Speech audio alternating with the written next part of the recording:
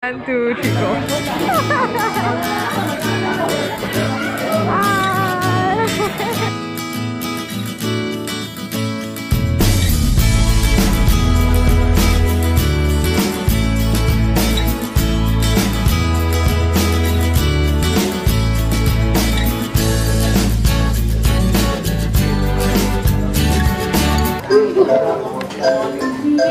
Multitasking at its finest.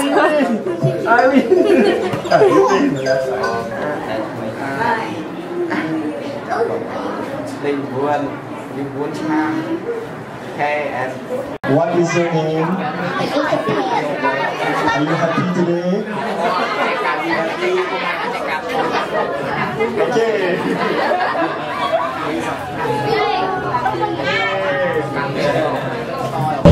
I'm the leader of Project Zhang. I hope that everyone took away something from this trip. And I'm very satisfied that we managed to help the villagers a lot. We spent a lot of time in the villages this trip. We, I think, spent 3 times the amount of money on medications that we did compared to previous trips. A lot of the villagers came back to thank the doctors. You could see them very relieved. There was this one man who came back. He came with a back injury and then came back in the end of the day when we were closing our mobile clinic just to thank us because his back felt a lot better. So every little thing we do during this trip really means a lot to the villagers, even if it means just helping them be more comfortable for a day, for a week, or for a month. Because we can only do so much. We only carry acute medications, maybe a bit more chronic medications this year compared to previous years, but I mean, anything that helps their quality of life still means a lot to them. One of the most memorable things this trip was when we went back to SEAL school. Not just SEAL school, I mean Taiwan. People remember us, people recognize us, and you go after kids going up to you, after 1 year they remember your name, which to me is insane because I don't think I can remember many of the Khmer names, and they're memorizing our names, they come up to us, they thank us. It shows how much they appreciate us, even though we do such little things for them. We only here for a short period of time, 2 weeks. Even for SEAL school, we go there once or twice every year. People remember us, they can write our names, they bought things for us, and they're so thankful for that short period of time we spent there. So it really means a lot that we can make a difference in these people's lives. Hi, hello, my name is Keegan, one of the co-leaders of Project Daom and Botrong. What I wanted to achieve on this trip was that I was hoping you guys could not only learn about the medical knowledge that all the seniors or anyone else on this trip can provide, but also about the lives of the people here, the culture, and how people live their daily lives, just cycling in and out, working on the farms and all that. So yeah, I really do hope that you can take something away from this trip, having learned something about this. In terms of contributing back to the society, I hope that you kind of form meaningful relationships with the people here through your interactions, be it through your medical screening, mobile clinic, or just education. So that's what I hope that you guys can take from this.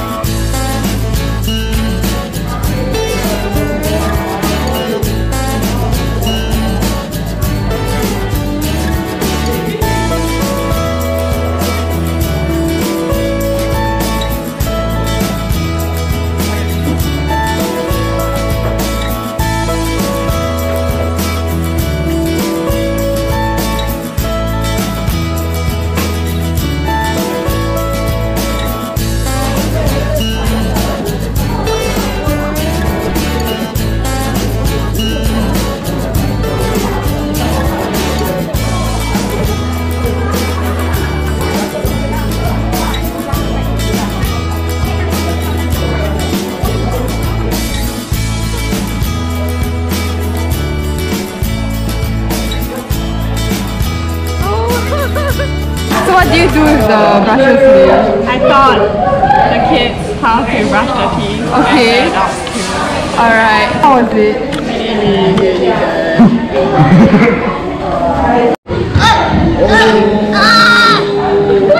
my god, I'm itchy trying!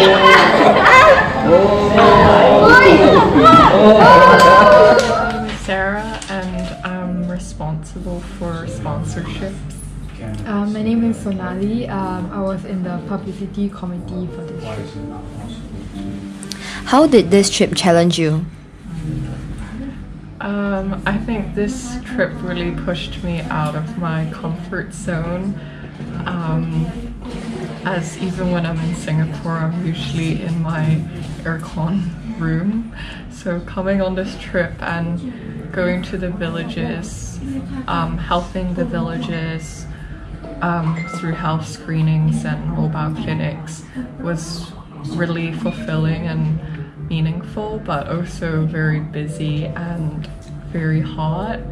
It was physically quite exhausting, but I had a lot of fun with everyone on this trip. A challenge for me in this trip was to understand what was going on at every point of time, because mobile clinic and children education were pretty hectic. So being like the first time, this is my first time being in overseas CIP, so it was a bit hard for me to get a grasp of like what is going on in every single moment. So that was a bit challenging, and having to adapt to any difficulties that arise during the trip was also one of the challenges. And then I'm the physiotherapist for this group, and then I'm also in the publicity comm, so I take a lot of photos. And as a physiotherapist, I prescribe like exercises to the villagers.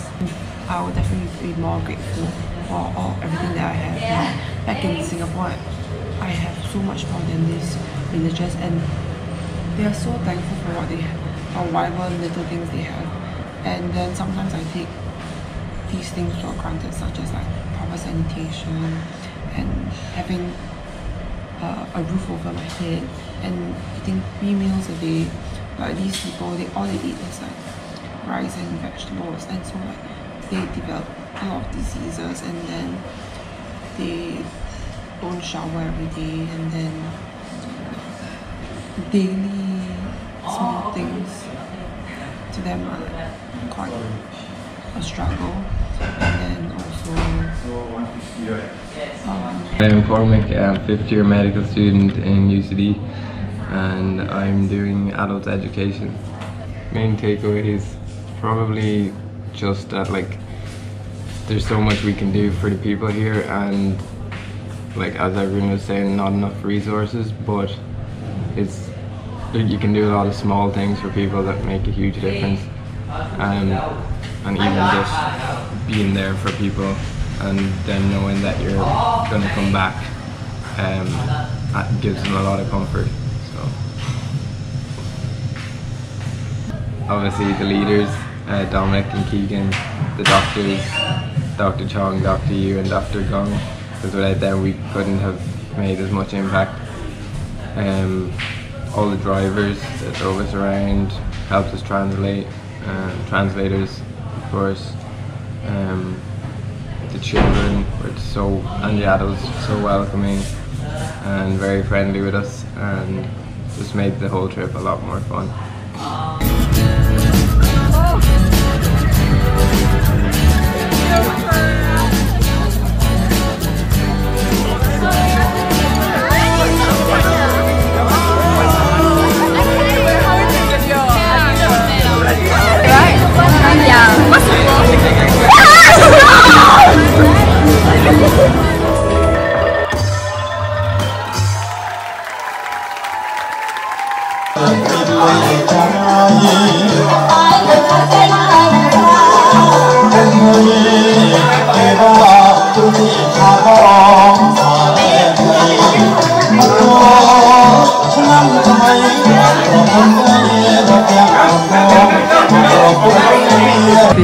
I'm a medical student at UCD, and in project time I was involved in the pharmacy as well, a few other people. I'm Chloe. This is my third year on Project Town. This year I was in charge of clinical skills. Sue inviting us to his daughter's birthday party. That was really fun because we got to party with local Cambodian people, playing their music and all. It was quite good. It was an interesting experience. Yeah. And they're so welcoming as well. They just opened up their arms, invited us to their home, partying with their neighbors and their family and their friends. It was great. I think definitely that was one of the most memorable experiences for me, but another thing was when we were closing up the mobile clinic on the last day. We were all ready to go, and then one of the ladies came back and then she was like, oh, I had this medication and it really helped. Can I get something? Can I get some more for my daughter? And then she took it out and it was primrose oil. So it shows you like how much just like providing care and any form of help can provide like the placebo effect and comfort in that sense. So yeah, that was interesting.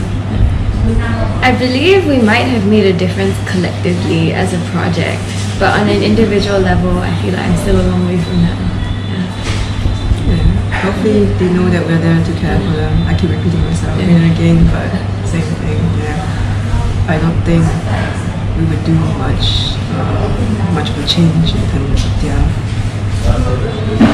healthcare or their standard of living or anything, but at least hopefully we kind of touch their hearts a little bit.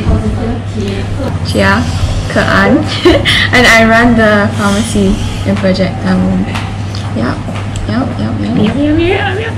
Cool. Hi, I'm Nicole. Yeah, I am in charge of female hygiene.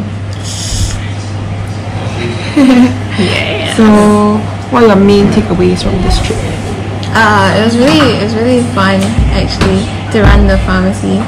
So if anyone's planning on running a pharmacy next year, you know, you can look for me. Just kidding. But anyway, I think it was just a really good experience in general, like overall.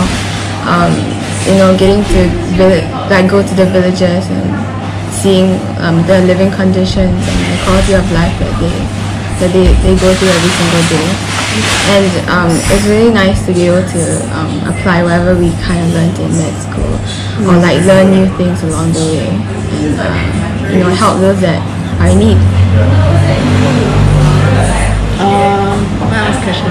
Main takeaway. Yeah, main takeaway.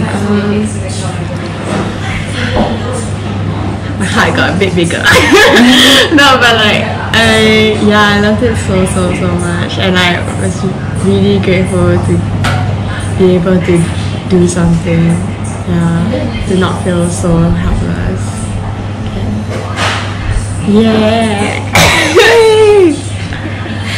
Okay. See, when we first visited the house, we were told that this guy had just been discharged from the hospital just a few days ago, but he had really bad fever and abdominal pain, and we couldn't figure out why until we saw the x-rays that he had gotten from the hospital, and we saw that he had really massive kidney stones, but the surgeons, instead of removing the kidney stones, they decided to put in a stent to block the ureter, which obviously wasn't what was needed for the patient, because the kidney stones were basically causing infection in the kidney, and that led to his fever and just putting him in a lot of pain basically. So that was quite unfortunate to see, because even though he had sought out medical care, it wasn't dealt with appropriately, and he wasted a lot of his family's hard-earned money on this medical care that didn't actually help him. So that was quite hard to watch. It's just the more you think about it, you get more pissed off, because like if he was in Singapore, he would be completely fine. Like he would have gotten his treatment, he would be healthy, he would have lived he would be living a long life. And it sucks that life is unfair. You know, to put things into perspective, like they spend $1,000 and then to do nothing, and then 1 year they earn about 400 on a good year. So they spend like 2.5 And also the surgery that he actually needed to remove the kidney stones actually only cost 600 USD. So he wasted so much money on something that he didn't need when he could actually have gotten what he needed for a lower price. Like, it just doesn't make sense.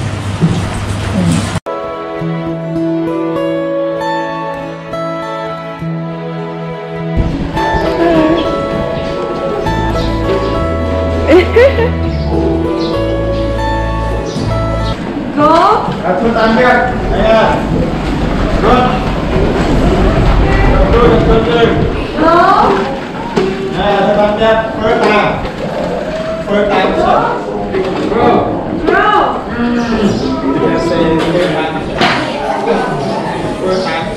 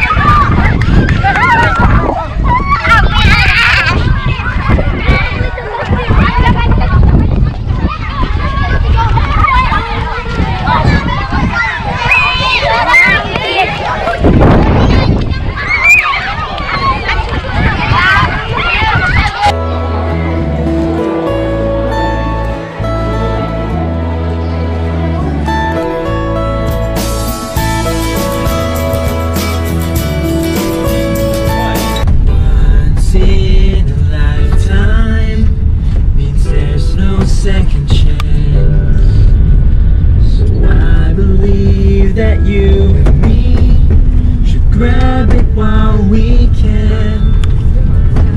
Make it last forever, and never get it back. Touch your hand, I'm loving where we're at. Oh my god. Because this moment's really all we have.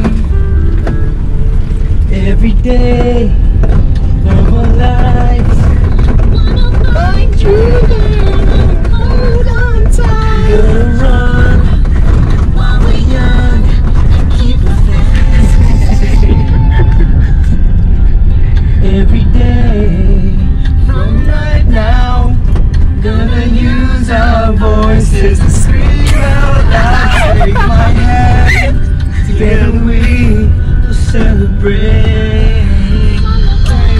Oh, every day. Gonna run while we're young, keep it faith.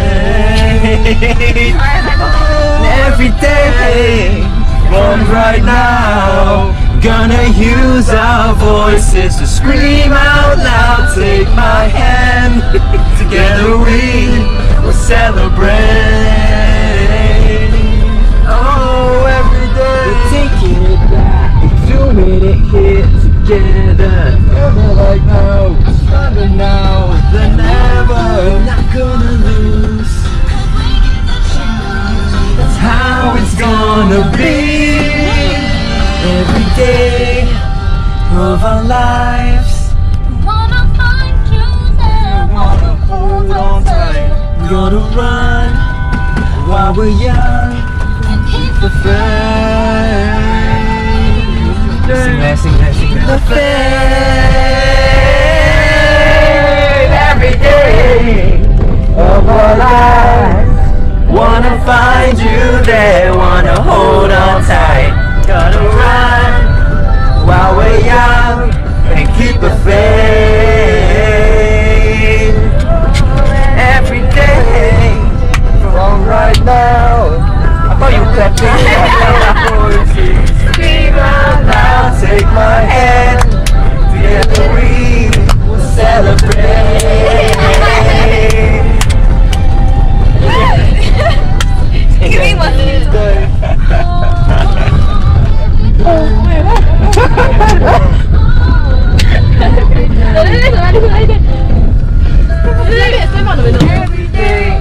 should totally record it.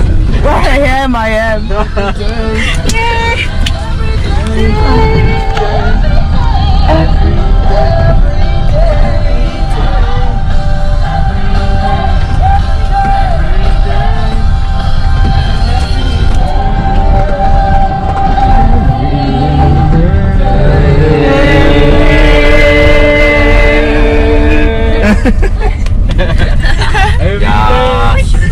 On the way, I always try, you always sleep.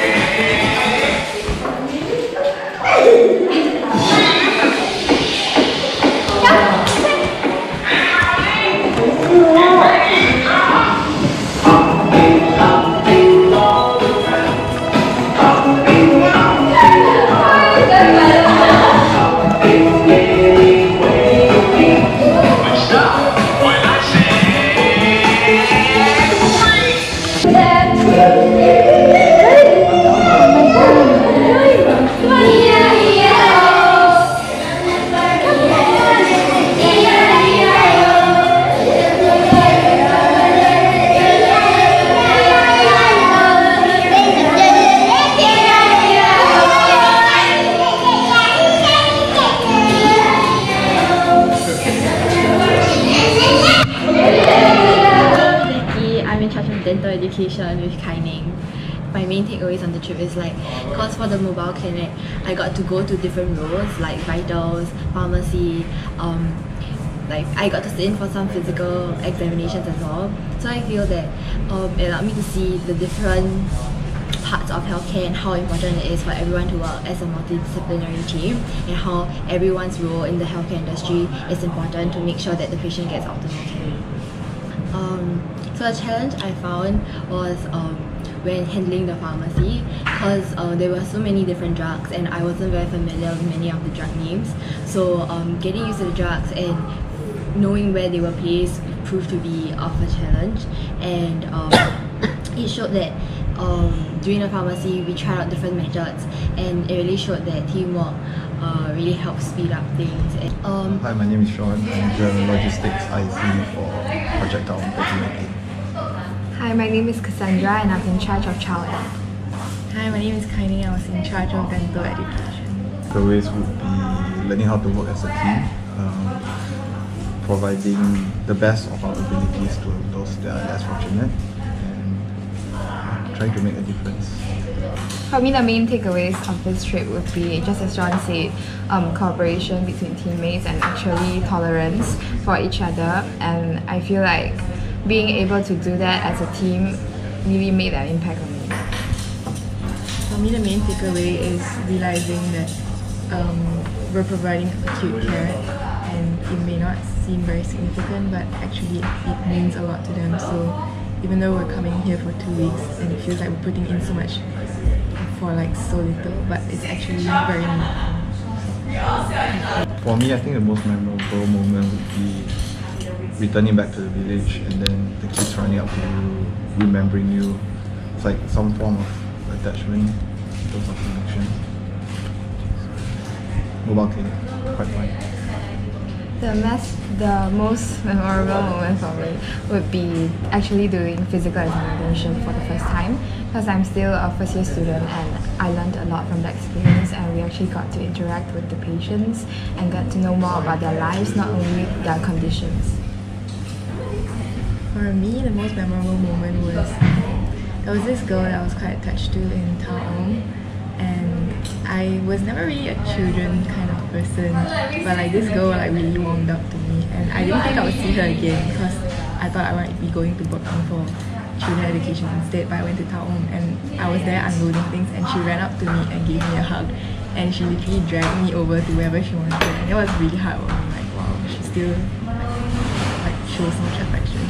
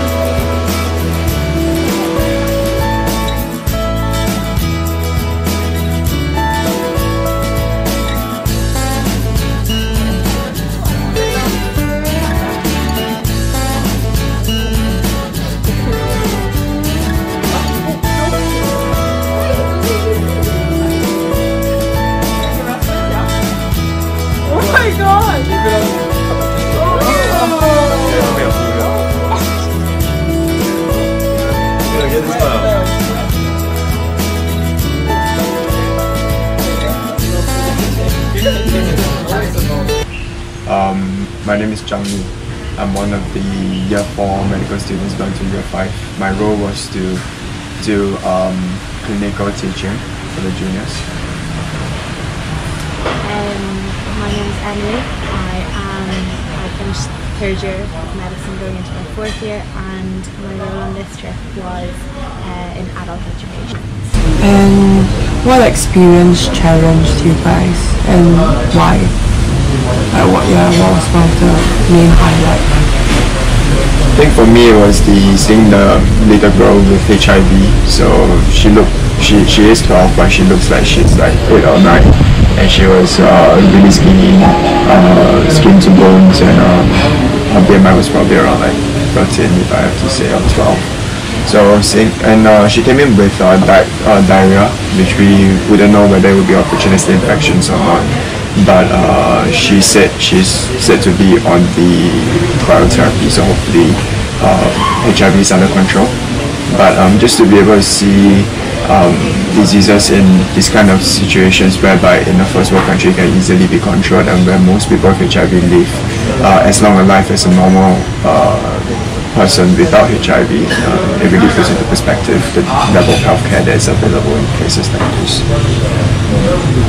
I suppose one particular experience that stands out in my mind would be I was taking a history and talking to this gentleman who was in his 70s, and he had very high blood sugar. It was about 18 or 19, and he knew he was diabetic, but we were just chatting away about his diabetes, and I just got to learn how he doesn't have his own monitor.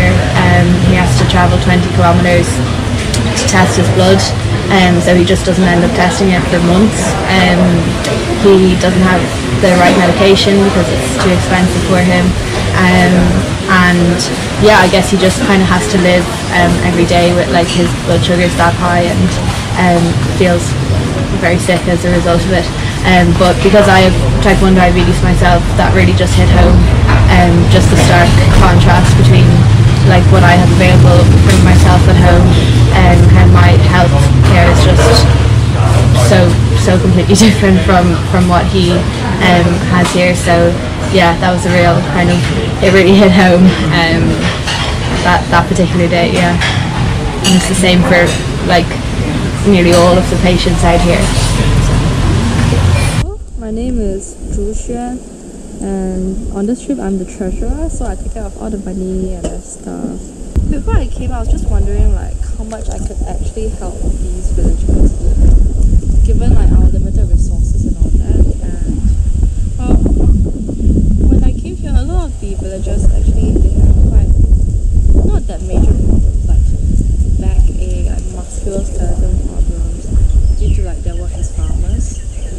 So like, I guess the only thing that we can do for them would be a lot of pain relief. Yeah, and because they still need to walk, and as long as they walk, the pain is gonna continue. But yeah, then there are a few cases of like hypertension, and then cuts and stuff that just clean up the wounds and all. Yeah, but I guess what I really like about this trip is the kids. They're so very, very cute. I remember like in Taom, there was this little girl who went around hugging people and giving kisses, and also this little boy that just comes up to you and hug you and say thank you in English. It's so cute. Yeah, yeah, it's quite a fulfilling trip to see like the villages, and knowing that you can, well, even if the help is not very much, you can help them within the means that you have. Yeah. Bye. Joy, next year. So I'm Sean. I'm one of the junior doctors that came along for this trip. It's my second time back in Taom. I came as a medical student last year, and I thought that experience was very meaningful, which is why I decided to come back as a doctor this year. So I think we all did, be it in a big way or a small way. I think regardless of whether you're involved in mobile clinic or whether you're involved in child education, women's education, I think whatever you've done here has definitely made a big impact on the lives of the people of Taom and Bot Rong and other villages. Someone once told me that the way we change the world is through one small act of random kindness at a time. Some of you might feel that you didn't make a big difference because you didn't like make direct medical decisions, things like that. But don't be disheartened, because I'm sure that the people of the villages are very appreciative of what you've done for them. Practicing medicine in a first world country versus practicing medicine in a third world country is really very different. Firstly, you don't have as much resources. Back in Singapore, you can really prescribe 5 different kinds of painkillers for a single patient. Whereas over here, I get scolded even for prescribing 2 due to the fact that we lack so many medications. Secondly, is the time that I can spend with each individual patient is very limited, because there's such a huge number of patients that we have to reach out to and just so little time. So I think these 2 aspects of the trip really challenged me in terms of the way I provide care for my patients here versus the way I provide care for patients in Singapore.